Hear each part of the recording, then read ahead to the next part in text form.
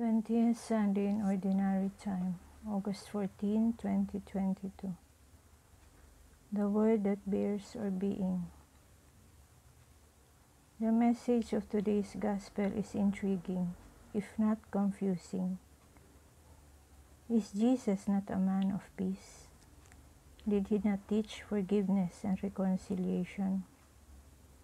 Then how come he speaks of setting the earth on fire and of bringing division and opposition among family members? The challenge of the Gospel continues today. The Word of God is living and effective, sharper than any two-edged sword, cutting through the depths of our being.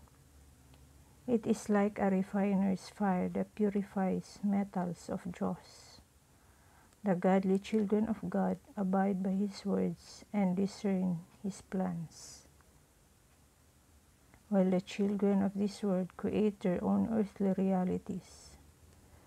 The conflict is not limited to clash of cultures or nationalities, but within families.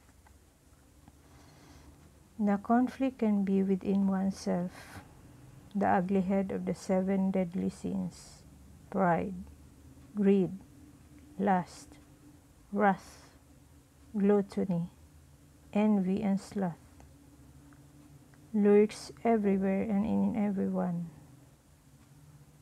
Sin is a demon lurking at the door, yet we can master and conquer it in Christ.